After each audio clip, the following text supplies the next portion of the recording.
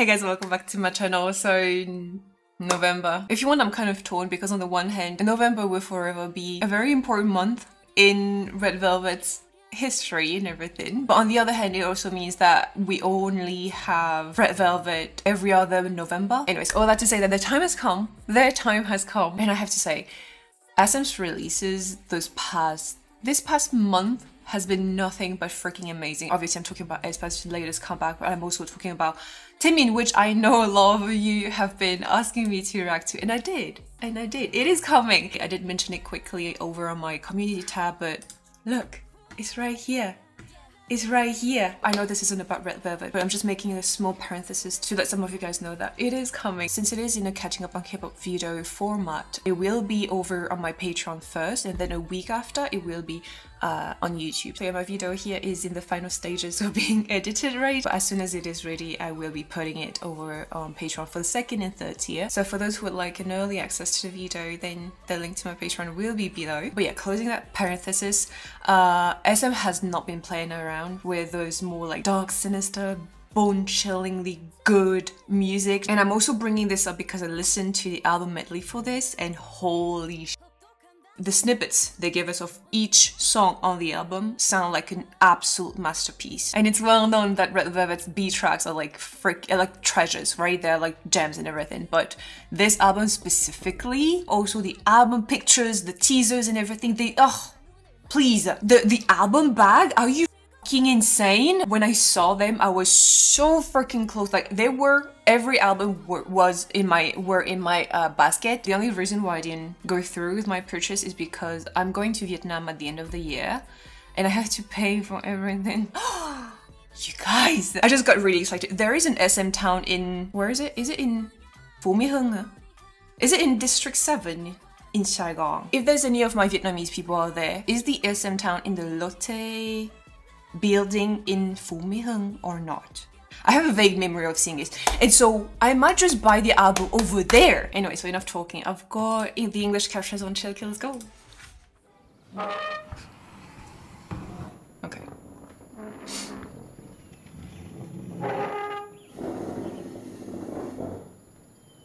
Dude, the ringing. What's that TXT song that's called this? You know, the ringing in the ear? Again. That.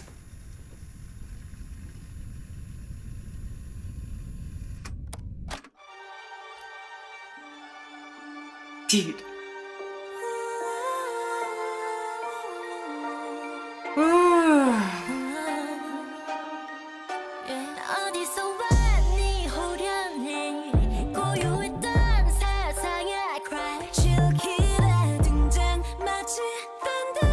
Like, get out of here.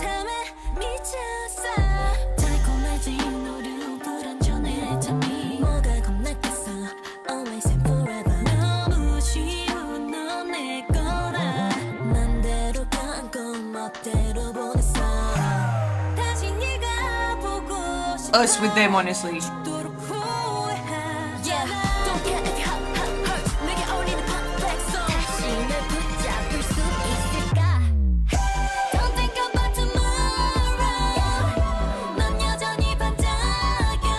The hell?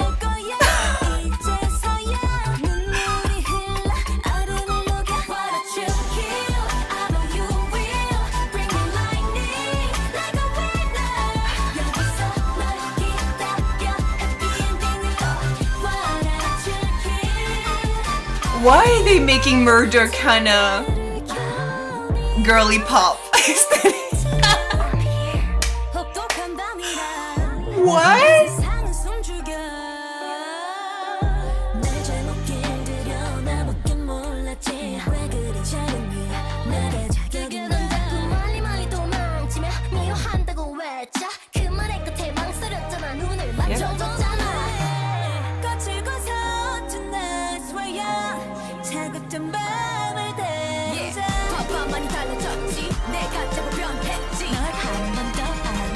Hey, the actress really popped up. What the?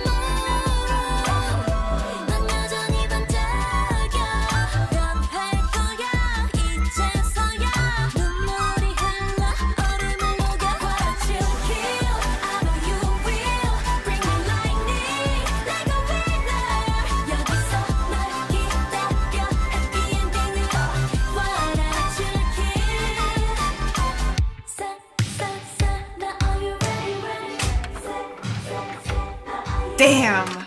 Oh, okay. It's like gasoline. Oh, they're firing the whole thing up. Yep. Jesus Christ, they're gorgeous. But they really said like murder but make it cute.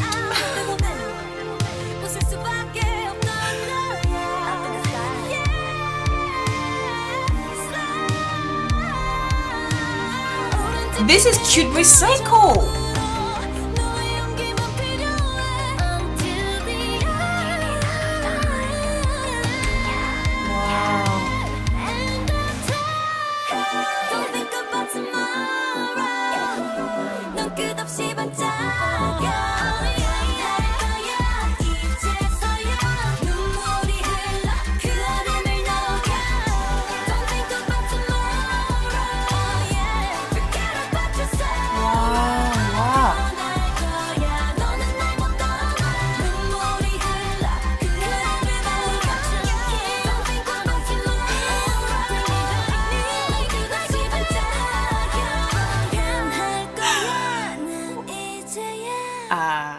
Yeah, this is them, huh?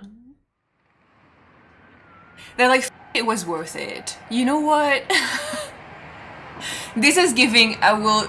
Dude, whoever made this is a f***ing genius. This typography, whatever you call it, this font. Oh my god. Okay, this is giving, I would do it all over again. And I will have as much fun as I did the first time. This is giving, I have absolutely no regret. Not gonna lie, I could not have imagined such chorus with such a concept. I know a lot of people are tired of hearing other people say, oh, I wanted a Psycho 2.0, right? And I learned my lesson a long time ago. I haven't really been expecting a Psycho 2.0 here at all, actually. But out of everything that I could have imagined, for the chorus to sound so girly pop and like, yes, let's have fun murdering someone, I did not see that coming. It's like yet another example of the red and the velvet together. So on a first listen like this, I'm not even gonna lie to you, the verses to me are like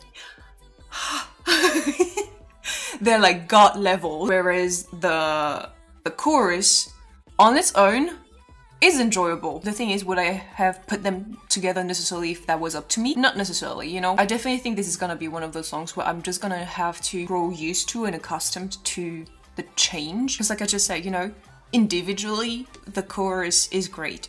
Individually, the verses are freaking incredible. Put them together, I'm kind of like having a whiplash moment almost. Like this is so good.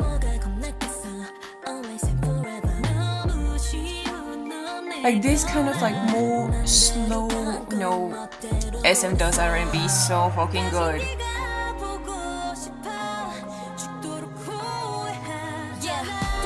This almost sounds like a Christmas song. That part at least. So like the whole thing feels cold until you reach the chorus. So like very cold. It's almost also sound like those music boxes, you know, with the ballerina.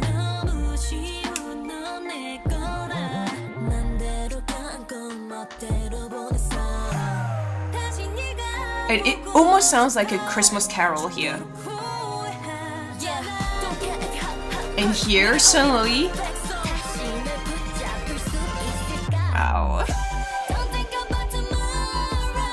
That's what I'm saying. Right here, that's when it starts feeling warm again. Whereas until then, it's felt very cold and like very winter. You know when you open a door when it's winter outside and there's a gush of wind that is like bone chilling? The verses feel like that chill. Well, chill kill, you know. It feels like this cold wind, but once the chorus drops, it's suddenly you are in a cabin near the firework place, basically, and it's suddenly warm. It's got sparks and everything, and it feels super welcoming, if that makes sense. You know, this warmth of like being comfortable around this fireplace with people that you enjoy, just laughter and just good memories being created and everything. This is the warmth that the chorus is giving me, whereas when you listen to the verses, it's the opposite. It feels like you are alone in the cold outside and it's scary, whereas the chorus It's warm, you're in good company. Dude, their voices are amazing. Oh, this is so good, I'm telling you, the verses. Also, yeah, the actresses.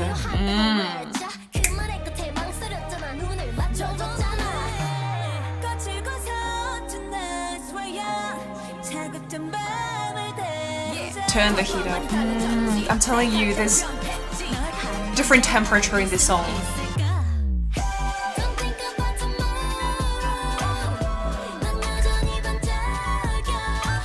Dude, this part right here, are you kidding me? This is so good.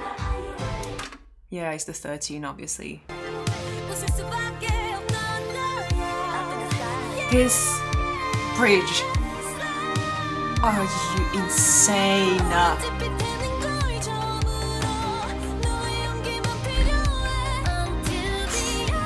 Oh, please. And